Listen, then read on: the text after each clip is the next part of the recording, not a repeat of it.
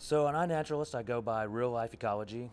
My name is Jonathan Carpenter, but most of my friends call me JC. That's my trail name, I guess. And um, yeah, Real Life Ecology tends to be like the name that actually most people know me by these days because iNaturalist has become such like a major part of my life and the science that I do, my career, and all the outdoor education outreach too. So honestly, I tell a lot of people like, oh, I meet people on the trail, and I'm like, oh, I'm Real Life Ecology. So I stumbled on iNaturalist, and what really took me on that was iNaturalist has the full coverage of biodiversity, and it also has this, of course, the GIS interface as well. And so it was kind of the perfect thing. I think this was about 2 years ago that I really started using it, but this year I've kind of just gone crazy on it just to see how far I can push it, if you will, But Yeah, you're a leader with I think over 14,000 observations for 2016. and about 4,000 not yet entered.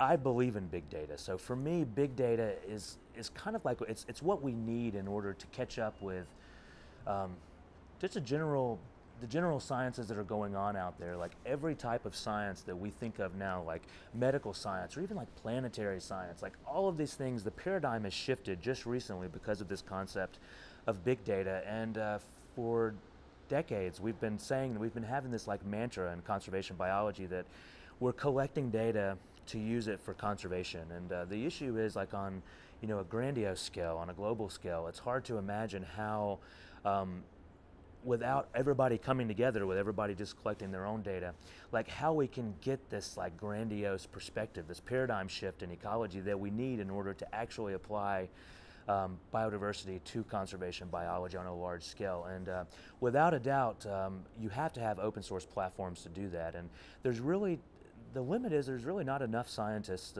professional scientists, let's say, because my belief is that we're all scientists by like nature. I kind of go with the Aristotle concept of science, of just like science is a process of discovery. And so we're all scientists by nature. And so there's really not enough professional scientists on the ground to be able to collect enough of that data, I believe, to create this like real data perspective and give us like the new paradigm shift in ecology, to unravel like some of the obvious things like climate change, pollination factors, host species relationships, like those kind of things can really fit into this big data spectrum. And we really just need more and more and more data. And the reality is that everybody has a smartphone these days.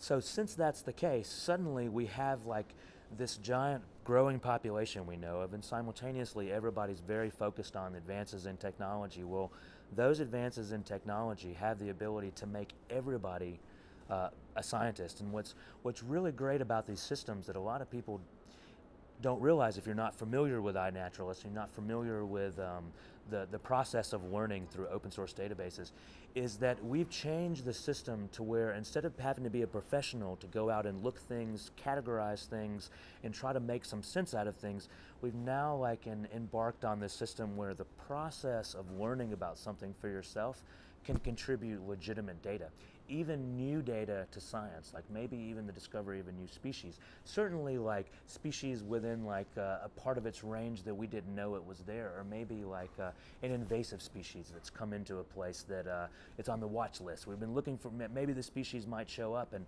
the fact is people just walking out and saying, what kind of snail is that, can just be like taking a picture, and in the process of you learning about it, it actually drops a point down on a map, and it's forever data. And so, yeah, I think that the big data question is probably the most important question in conservation biology as a whole ecological approach.